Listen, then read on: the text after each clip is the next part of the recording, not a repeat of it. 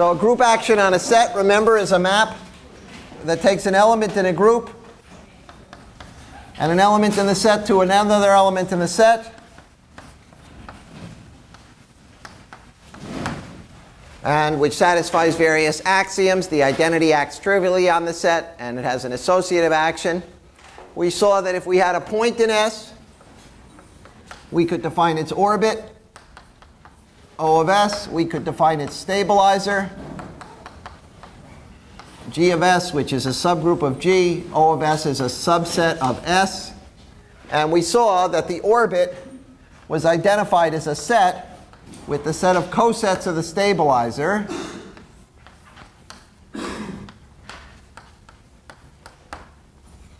And moreover, that if you took another point S prime in the orbit, so it was of the form G of S, and you looked at what the stabilizer of S prime was, it was a conjugate subgroup.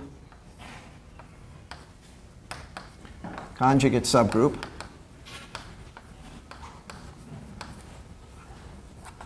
And so we saw last time that the notion of a transitive action, a set on which G act permuted all the elements from one to another, like an orbit, could be identified with a conjugacy class of subgroups. Because here is an example of a transitive action, and an abstract transitive action is always identified by this. This identification is easy. You take a coset, GGS, and you take it to the image of S, which only depends on the coset. And you get all the elements that are translates of S, and you get all the cosets. So that's a pretty simple notion, but it's very powerful because it tells us that all transitive actions of a group can be built up internally from the group, from its subgroups. It also has the following property. Suppose G acts on S, and the order of G and the order of S are both finite.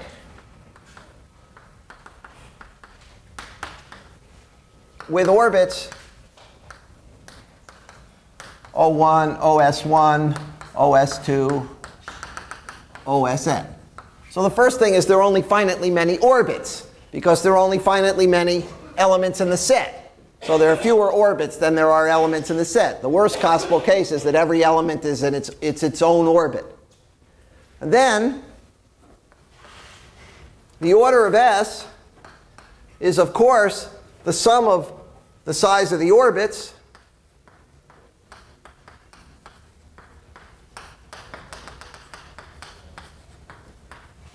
because the set S is itself decomposed as a disjoint union of the orbits for G.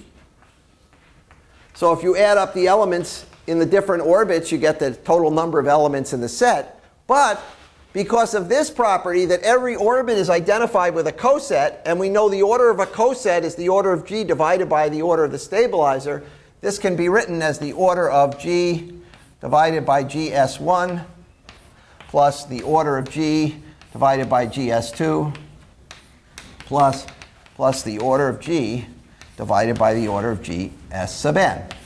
In particular, the order of S is written as a sum of numbers, all of which divide the order of G. So this could also be written as the order of G times the sum 1 over the order of GSI, the order of the stabilizers. I is equal to 1 to n. So that's called the counting formula in the book. They really break it into two formulas. One, it says that this order is the order of G divided by the order of the stabilizer. And the other is that the order of the set is the sum of the orders of all the orbits. So this has a number of very, very powerful applications, this simple counting formula. Most of our results on finite groups, in some way or another, come out of this counting formula, applied in various situations. So let me give you an example. Suppose you have a group which is finite, and you have two subgroups, H and K. And then you have their intersection, of course, which is a subgroup of both of them. Okay? So I'm going to prove for you, then, proposition, the index of K and G that index is greater than or equal to the index of H intersect K in H for any subgroups H and K. So we view H intersect K as a subgroup of H, and K is a subgroup of G. This index is always greater than or equal to that index. Okay, proof. Let S be G mod K, the cosets of K in G. So the order of S is the index of G and K. We know that. Now G acts transitively on S.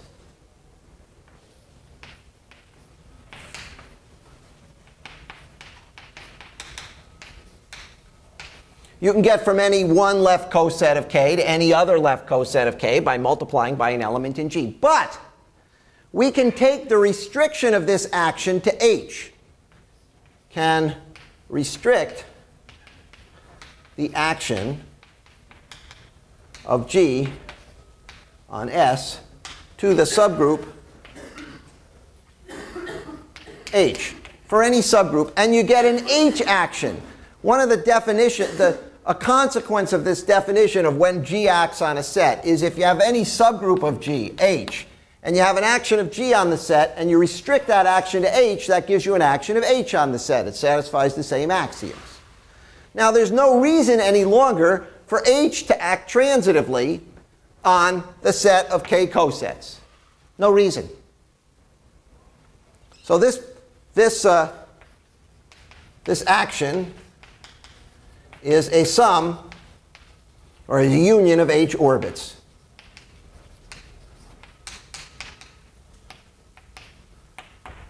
And we're going to show that this is the size of one of the H orbits. And in particular, the size of the set is larger, is given by the sum of the sizes of the orbits. So in particular, the size of S is greater than or equal to the size of any orbit. That's how we're going to prove this. Well, what orbit has the size H mod H intersect K? Well, let's see. Consider the orbit of the coset just K under, well, I could call it EK, under the action of H. This is one element in my set.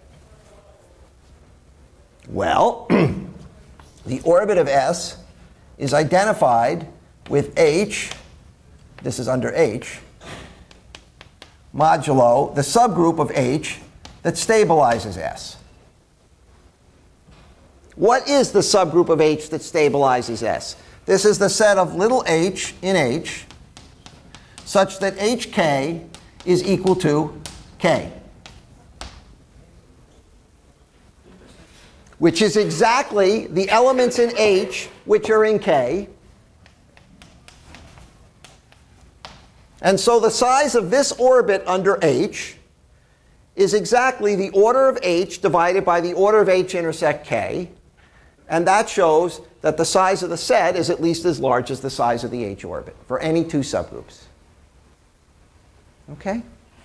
So that was sort of a mindless counting argument. It looks complicated, but it isn't any more complicated when you work it out like this.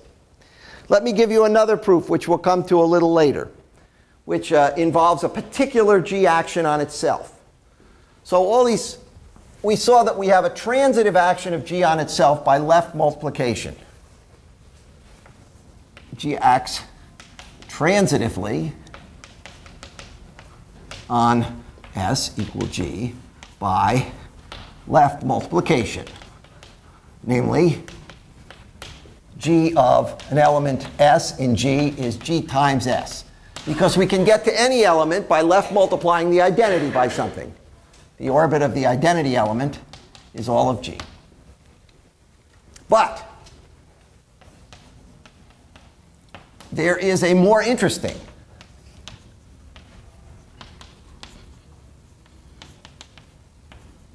action of G on itself by conjugation. And here the action is that G of S is equal to GS G inverse. This is a new element of the set S, right? And you have to check that it's an action. So the identity takes any element of the group to itself, because the identity commutes with the, right? So it gives the identity. And if you take GH of S, that becomes G of H of S. Again, if you first conjugate by H and then conjugate by G, you get conjugation by GH. So it satisfies the axioms. However, this is not a transitive action. You can't get, unless the group is the trivial group, because the orbit of the identity element is what in this action? Is itself. Very good. The orbit of the identity element in this action is equal to E, and the stabilizer of the identity is all of G. So you can't get from a non-identity element to the identity element via this action. You cannot conjugate some element which is not the identity into the identity. Consequently, it's not a transitive action. They're different orbits. The orbits are called the conjugacy classes. It's by definition. That's the definition of a conjugacy class of S. And the formula we wrote before would say that the order of G is equal to the sum over the conjugacy classes,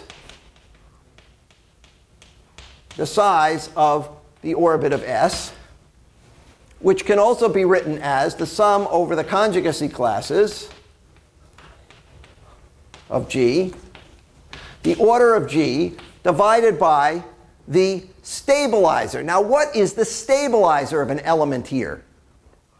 Well, G would fix S if this is equal to S, which means that G commutes with S. That's called the centralizer of S. G in G, such that GS is equal to SG. It's called the centralizer of S. So that the order of a group is you take the different conjugacy classes in the group, you take the order of G divided by the order of their centralizer. Here's a particularly weird example of this. Weird. Suppose my group is abelian. Abelian.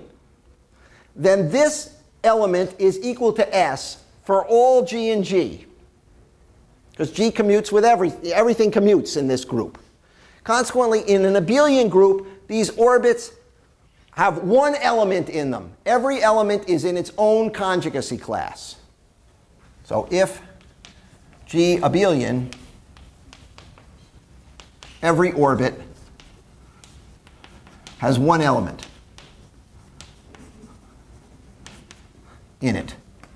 And there's no break of G into conjugacy classes at all. Each conjugacy class is just a singleton. The centralizer, GS, is G. And this just says that the order of G is the sum of 1 G times. That's not so interesting. But if you take more interesting groups, this becomes an interesting identity. It's called, by the way, the class equation for a group, that the order of a group is this sum. This is sometimes called the class equation. So for example, let's take a look at the symmetric group on 3 letters, which is our first non-abelian group. The symmetric group on 3 letters has the identity. That commutes with everything. That's one conjugacy class. Another conjugacy class is the elements of order 2. So those are what we call transpositions, things that fix something. So an example of a transposition would be this. Or the things fixing 2 and switching 1 and 3. Or the things switching 3 and switching 1 and 2. So there are 3 elements of order 2. They form a conjugacy class. And then there are 2 elements of order 3. And they are all, so those things look like this. Those are the things that cycle around. We're going to, by the way, once we get a little bit further, we're going to determine all the conjugacy classes in the symmetric group. But in S3, there are 3 different conjugacy classes: the identity, the elements of order 2, the elements of order 3. The class equation looks like this. 6 is equal to 1 plus 2, 3 plus 2. Here, the centralizer is just the element of order 2. Everything commutes with itself. Right? And here, the centralizers are the subgroup of order 3 generated by the element.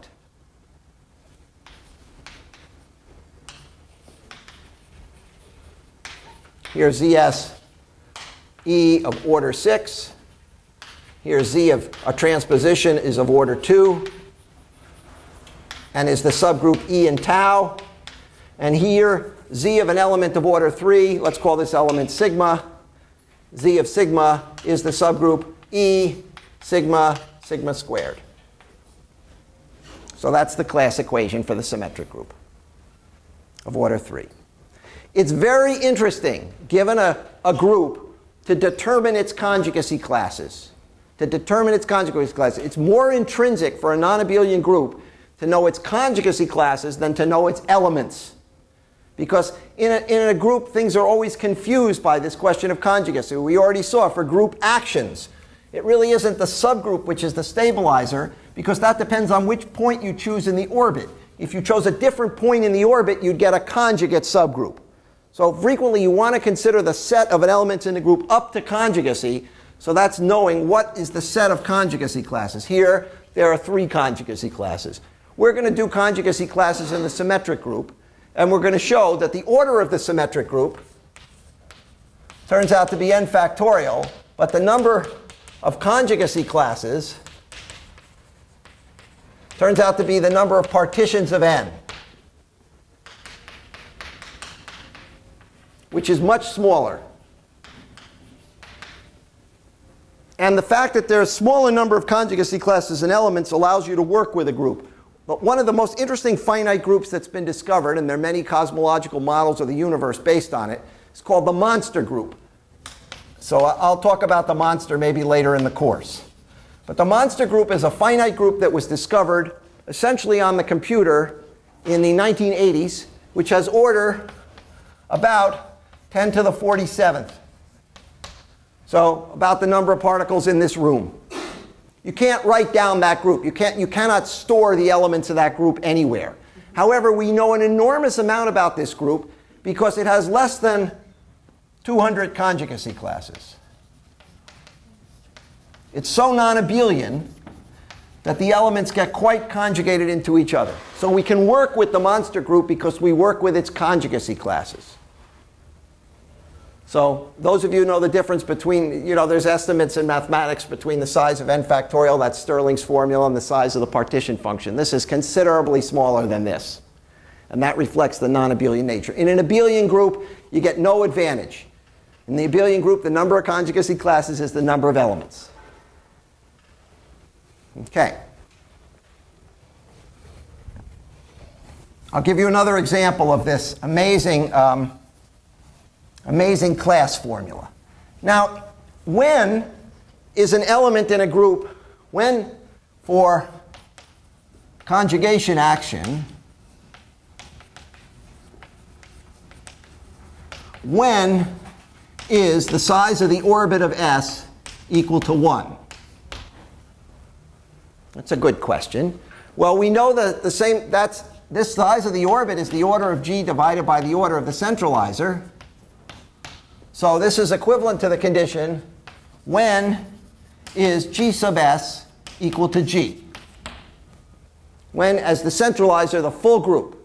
Well, the centralizer we saw was the set of elements which commuted with S. Right? So the centralizer is the full group, says that every element commutes with S, which means that S is in what we call the center of the group.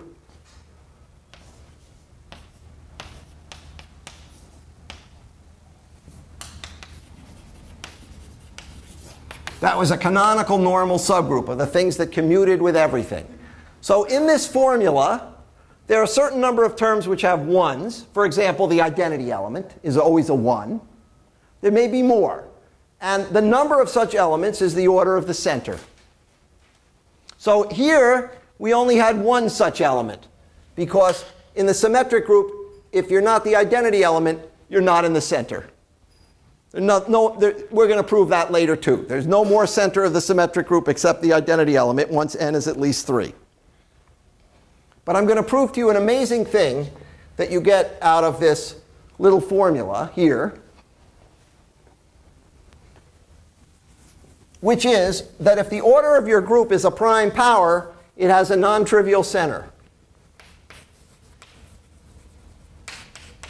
If the order of G is equal to p to the n with p a prime,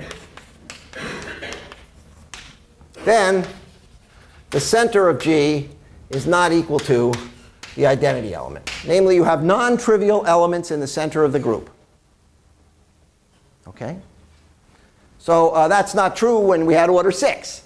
But if I had a group of order 8 or order 16 or order 32, any group of that sort has to have a non-trivial center. Why? Because look at this formula. Every term in this formula divides the order of G. The divisors of the order of G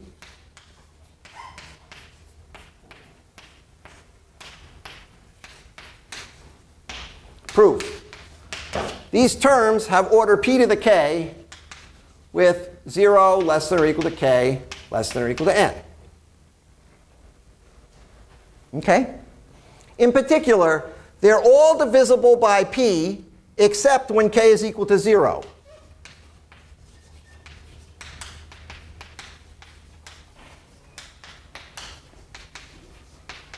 When k is equal to 0 and the size of the orbit is equal to 1. I mean, one possibility is the centralizer is the full group. Okay? So all the terms here except the central conjugacy classes are divisible by p. Over here, the order of G is divisible by p. So the number of 1s that we get in this sum has to be divisible by p. Which means you can't just have the identity in the center. 1 is not divisible by p.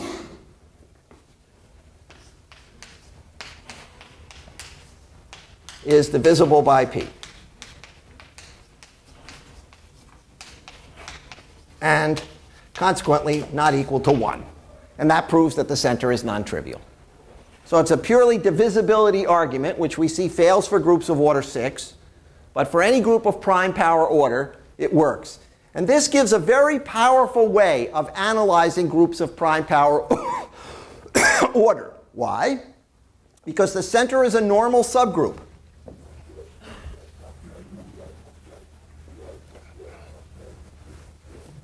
So if G of prime power order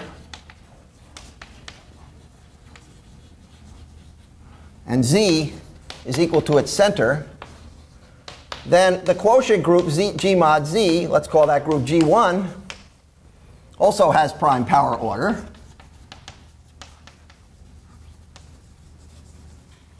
And therefore, it has a non-trivial center.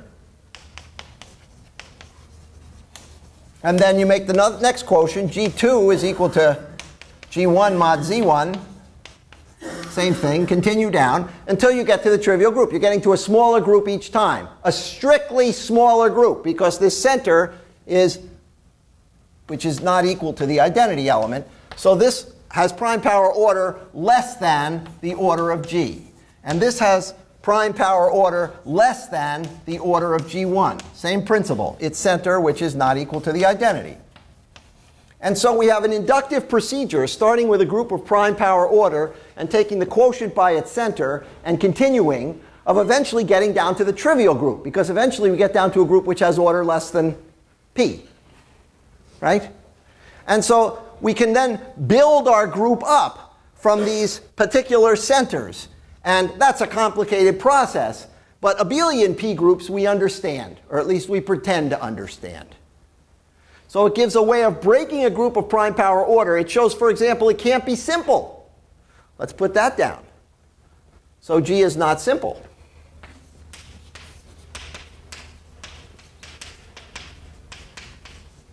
Unless the order of G is equal to P, it turns out.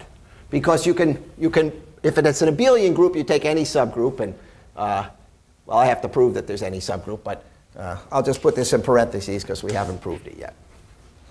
I mean, it's possible the center is the entire group. But if the center is not the entire group, we've constructed a non-trivial normal subgroup. Yeah? Does simple mean? Simple means no non-trivial normal subgroups. No non-trivial. The only normal subgroup is G or the identity. So here, you see if you have a group of prime power order and you take its center, that's a normal subgroup. It's not the identity. So the only thing that would be a problem here is if the center were the entire group. If the center is the entire group, the group is abelian. Okay? If it doesn't have order P, I can produce in an abelian group of order P squared or P cubed or P to the fourth a non-trivial subgroup. And then any subgroup of an abelian group is normal. Yeah? That's not an if and only if implication, right? If the center...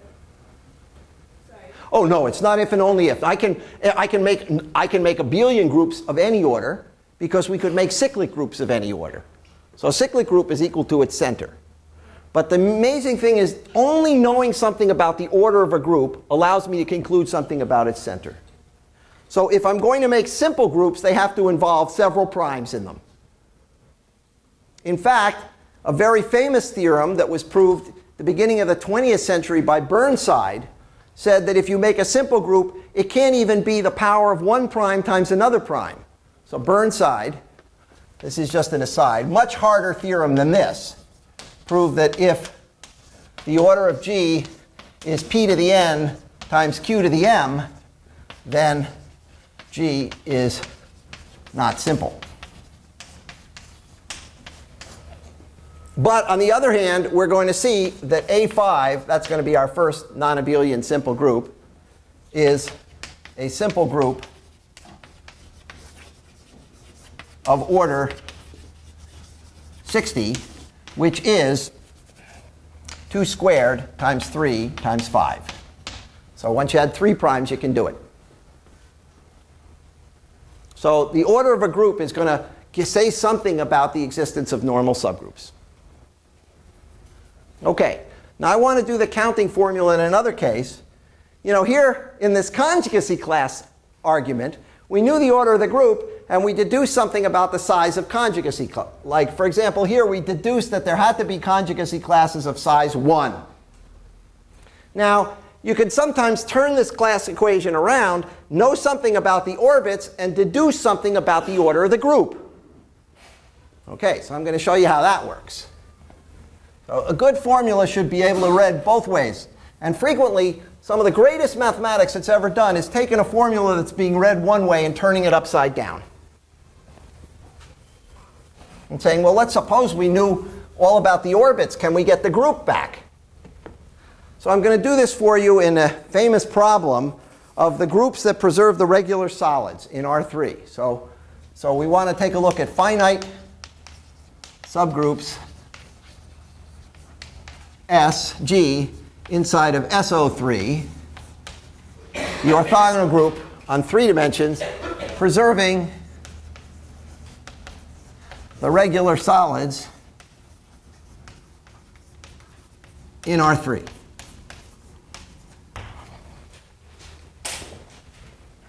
We're going to come back to this a little bit more, but we'll start with it today.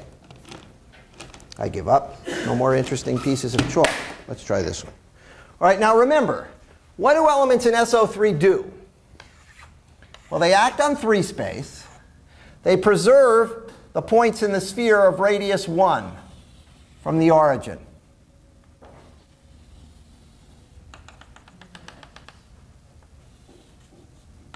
So let's call this sphere S2. It's the sphere inside of 3 space. The reason I call it S2 is that the surface of the sphere forms something of dimension 2.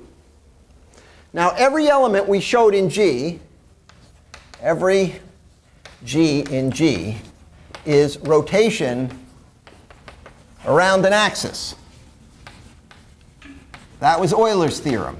Namely, there was some basis of 3 space where the matrix of G looked like this. 1, rotation theta, 0, 0. Well, 0, 0, 0, 0. And the eigenvector, let's take you had some line through the origin that was fixed by the group. That hit the sphere in a north pole and a south pole. And then you rotated an angle theta in the plane perpendicular to that axis. Of course, the axes could differ for the elements in the group. So you got a non-commutative group because if you took one axis and you took the rotation around another axis, they wouldn't necessarily commute with each other. Whereas the rotations around a fixed axis commute and form a group like SO2. Okay? Now, we want to fix a certain regular solid in the sphere. So the first case I'm going to do is the tetrahedron, which is based on 4 points in the sphere. Let's see if I can draw it, and then I'll give you a better picture. We'll take the north pole, and then there's a triangle down at the bottom, an equilateral triangle. The tetrahedron touches the sphere. We're going to have it touch the sphere in 4 points. And you get 4 different triangles. So here's a better picture of the tetrahedron, which I put together with magnets. So you imagine the sphere going around. So the center of the sphere is right in the middle. And these points are the same distance from the origin, so are on the sphere. And the edges connect those points. So the tetrahedron has 4 vertices. It has 1, 2, 3, 4, 5, 6 edges and 4 faces.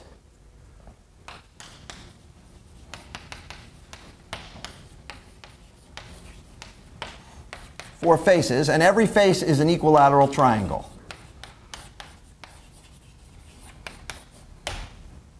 Okay? Here's the tetrahedron. Now, I want to ask, what is the subgroup of SO3 that preserves the tetrahedron, namely all rotations of space that take this tetrahedron into itself? Into itself. Okay? Now, I claim that that's a subgroup of the symmetric group on 4 letters.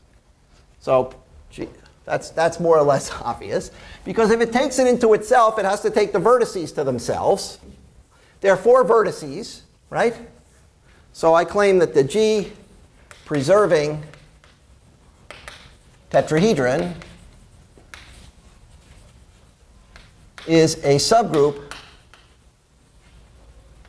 of S4, namely the permutations of the vertices.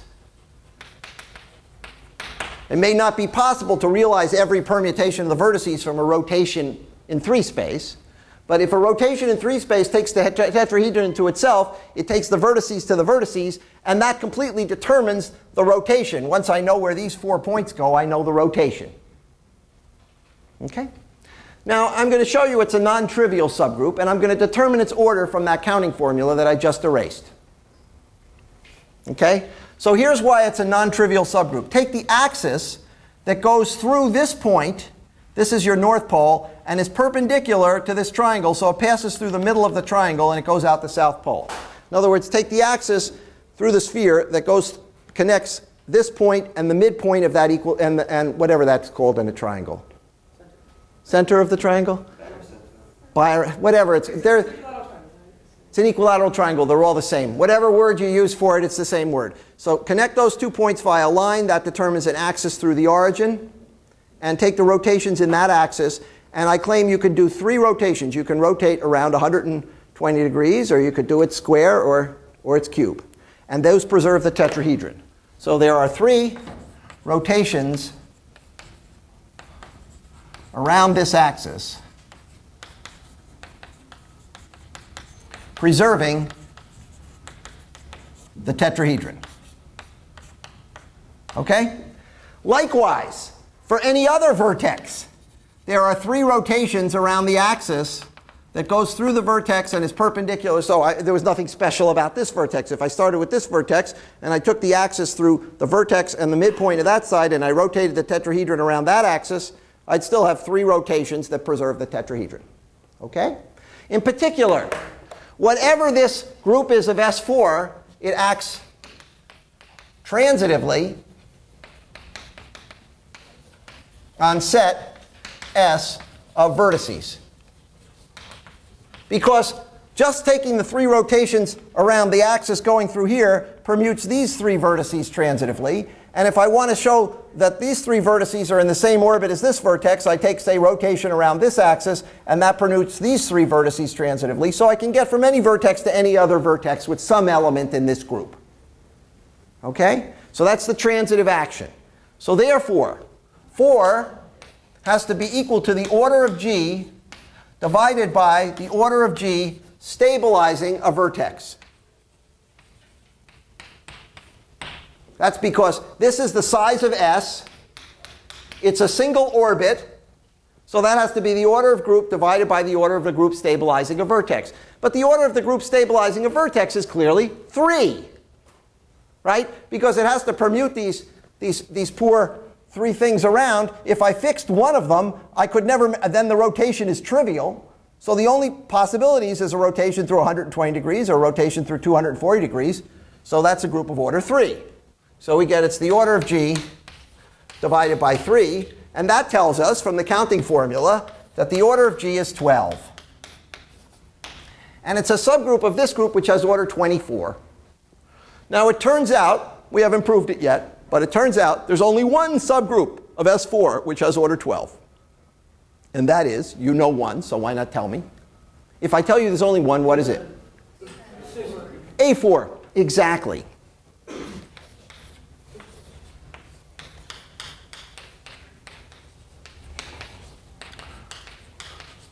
Only subgroup of S4 of order 12. We haven't proved that yet, although it's pretty reasonable.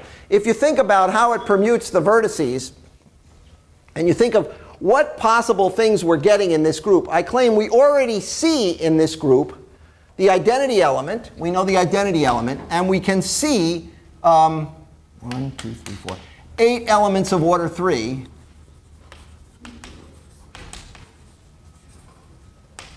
fixing a single vertex. Because each vertex gives you, there are 3 elements here, but one of them is the identity element. So you get these 2 non-trivial rotations, and you get 8 rotations that way. So there are only 3 elements left in the group, right? So 3 elements left, because there are 12 elements in the group. And those elements all have order 2. And in fact, they fix an edge. Isn't that interesting? You see there are 6 edges. So the stabilizer of an edge, if this group permutes the edges transitively, and it does, the stabilizer of an edge has order 2. And those are, in fact, the different, the conjugacy class. Well, I'll do conjugacy classes later. So, and if you know the alternating group on 4 letters, you can't have a permutation like this in it. You can't have a permutation like this. Those elements of order 2 are not in the alternating group because that's an odd permutation. But you could have an element of order 2 that looks like this. The product of 2 transpositions. And that's, in fact, what these 2 elements of order 2 do to the vertices. Namely, it would switch these 2 vertices, and it would switch these 2 vertices. And I forget what edge it stabilizes at that point. The left, or the right one. This edge here? Yeah. If it switches, It basically turns the tetrahedron upside down. it turns the tetrahedron upside down. It fixes 2 edges, it's that one and the one that It fixes both. Yes, you're right. It fixes both. If it permutes these 2 vertices and it permutes these 2 vertices, it fixes this edge, and it also happens to have the property of fixing that edge. And how does it turn the tetrahedron upside down? Never mind. That's why we have models. OK, I'll let you think about that.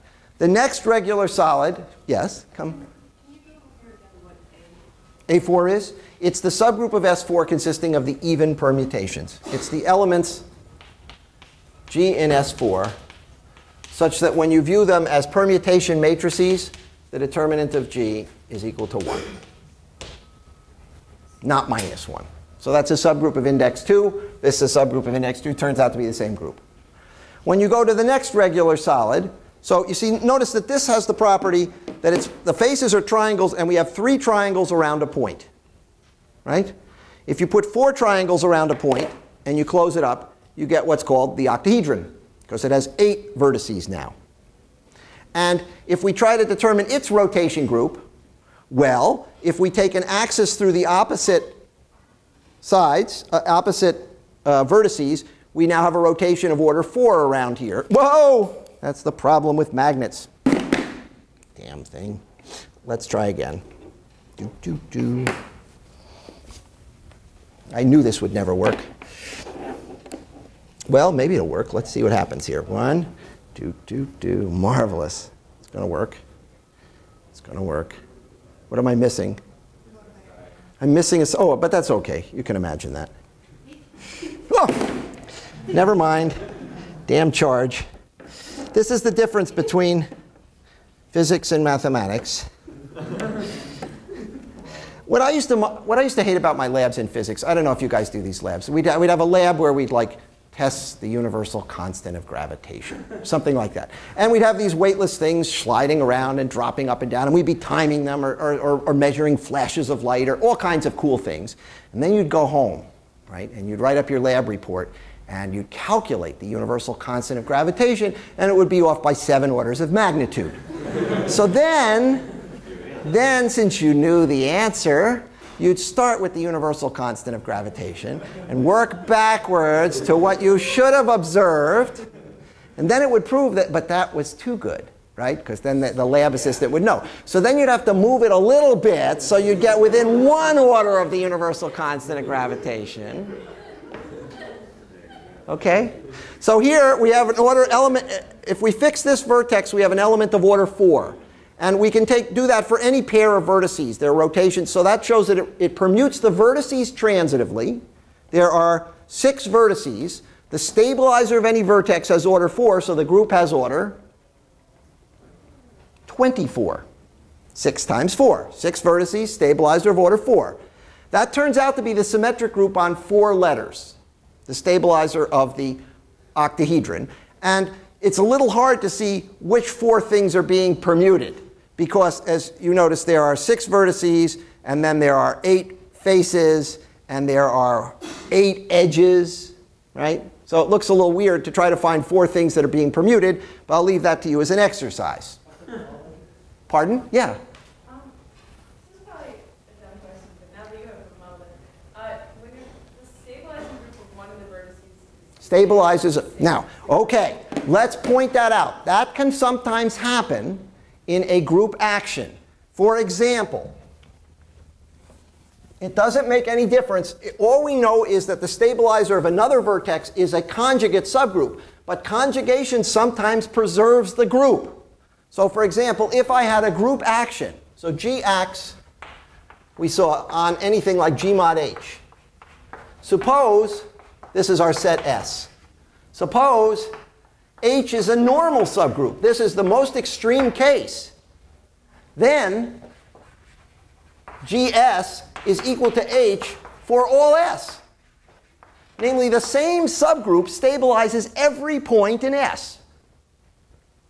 It's a conjugate subgroup, but for a normal subgroup, you don't move. So what happens is, and that's what's amazing, is the element in the group that takes this vertex to this vertex conjugates this subgroup of order 4 into itself.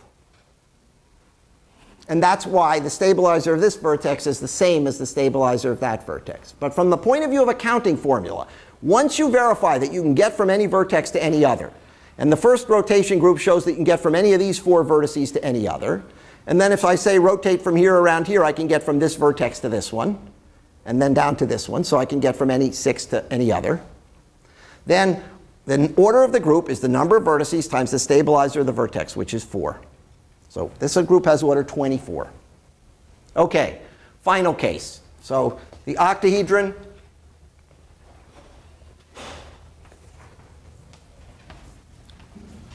or its dual, the cube, the order of G is 24. And in fact, G is isomorphic to S4, although I haven't told you what 4 things it's permuting, because we haven't gotten a natural set of 4 things here like we did here. Final case. You can put 5 triangles around a vertex. If you put 6 equilateral triangles around a vertex, you flatten out in the plane. But in space, you can still put 5 triangles around a vertex. I don't know if I dare to try. You think I can try? Why not? I'm going to try. This magnet isn't going to work too well. Forget it. If you put 5 triangles around a vertex, you get something called an icosahedron. It closes up with 12 faces. A famous Greek figure. So this has three triangles around a vertex. The octahedron has 4 triangles. And then if you put 5 triangles, you get the icosahedron, which has 20 vertices and 12 faces, all of which are pentagons. I'm sorry, which are triangles. I'm sorry, I'm going the wrong way. It's 20 faces and 12 vertices. Thank you. I'm going for the dodecahedron. Thank you. You're right. So it has 20 faces. It has 30 edges. You have to find a picture of this in a book. I'll bring it in next time, I promise, because I want to talk about this group more. Again, the finite subgroup of O3 that preserves the regular icosahedron permutes the vertices transitively, and since there are 5 things coming out of each vertex, you have a rotation of order 5 around each vertex. And that means that the order of the group is 12 times 5, which is 60, and it turns out that the group itself is the alternating group on 5 letters. Although, again, I can't tell you which 5 things are being permuted. That's a really, as I say, a very famous group because it's the first simple group. It's the first group without normal subgroups. We're going to prove that. And now I can tell you what I've been promising to tell you about the latest conjecture on the shape of the universe. Okay, so there's a conjecture put out by mathematicians which is going to be destroyed by the astronomers in about a month, but I still have a chance to talk about it. And it's that the universe is a closed shape, which is a 3-dimensional object. And in fact, the universe is the coset space SO3 modulo the stabilizer of an icosahedron.